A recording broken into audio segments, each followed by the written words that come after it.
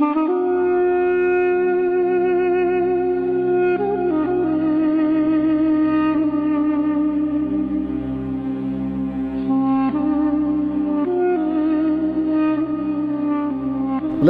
going back to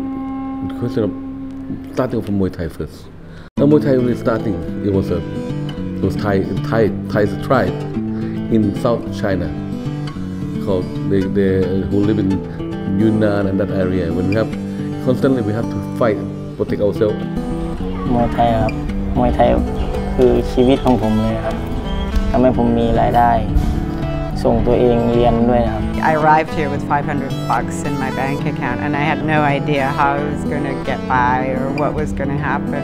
บทบาทของมวยไทยก็เป็นบทบาทที่สำคัญนะคะในฐานะที่เป็นมรดกวัฒนธรรมชกตั้งแต่อายุ8 ขวบครับตอนนี้ผม25แล้วครับชกก็ประมาณ100 กว่าครั้งครับ In Thailand, it's important to not lose your temper and to respect the culture over here. ประวัติการชกก็ผมต่อยมา70 กว่าครั้งแล้วครับ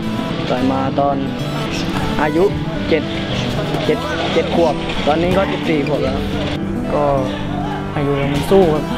ก็อยากชกมวยต่ออยากมีเพราะว่านักมวยต่อยมวยก็มีเงินแล้วก็แค่ตั้งใจซ้อมและตั้งใจชกก็ได้เงินแล้วครับ They should be proud that